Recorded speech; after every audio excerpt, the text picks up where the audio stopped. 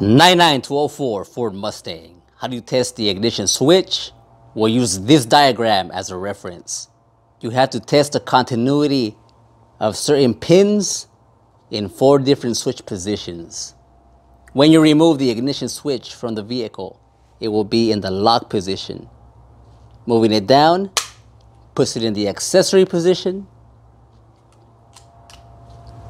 This is known as the off position. And this is run. If you move it all the way to the stop, that'll be known as start position, and that one's spring loaded. So it has a lot of resistance. To test your ignition switch, you're going to want to use your digital multimeter, set it to ohms.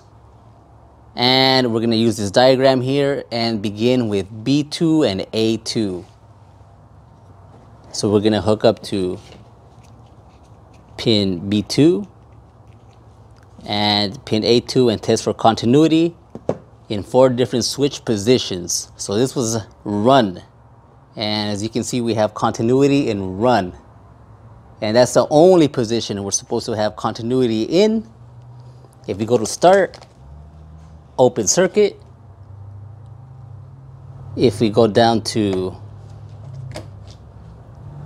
off, open circuit, lock, open circuit, accessory, open circuit. So those pins are working perfectly. There's no issue between those 2 pins. That's basically it. Just select a pair of pins in the diagram and test. If your ignition switch is defective, most likely you'll get a B-type trouble code, and the troubleshooting process will have you test specific pairs of pins. So you won't have to test all them pins right there. I did find a mistake on Ford's official diagnostic diagram. Take a look at B1 and A1. It shows the run and accessory positions should have continuity. But the wiring diagram shows different. Here's B1 and A1. Only pin 2 there, which is run, can achieve continuity. Pin 1 accessory position is an open circuit. Even testing the switch shows there's no continuity in the accessory position.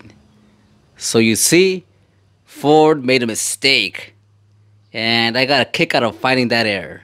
So be wary of that. If you need to replace the ignition switch, the channel Torque has a fantastic video on that. I hope you learned something. Have a good day.